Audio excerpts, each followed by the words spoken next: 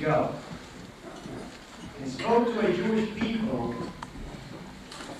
that was ruled by prophets and by priests who prophesied falsely, and ruled falsely, and the people loved it.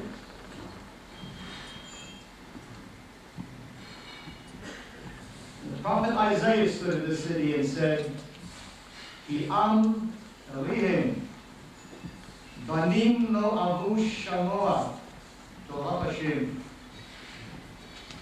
Asher amu na'oim lo tiru, לחוזים לא תחזו לנו נכוחות, נתנו לנו חלקות, חזו מהטלות.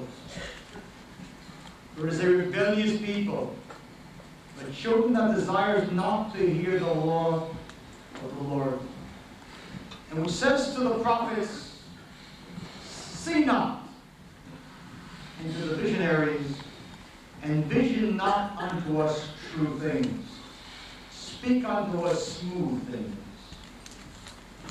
Envision delusions. Nothing has changed since the prophet Isaiah or Jeremiah rose and stood up against kings and against ministers and against people who did not want to hear the truth. Sanu bashal mochiach, the prophet Amos said. They hate the rebuker in the gates. They hate the rebuker. Speak to us smooth things. Give us delusion.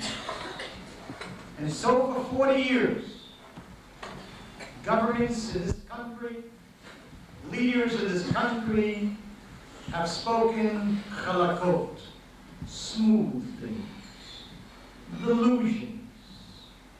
They have lied to the people, and the people have loved it.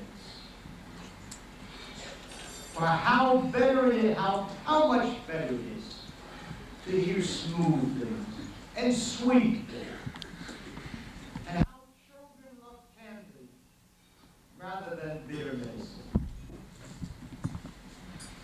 But the people that is sick needs medicine and not candy. It needs bitter truths and not sweet delusions.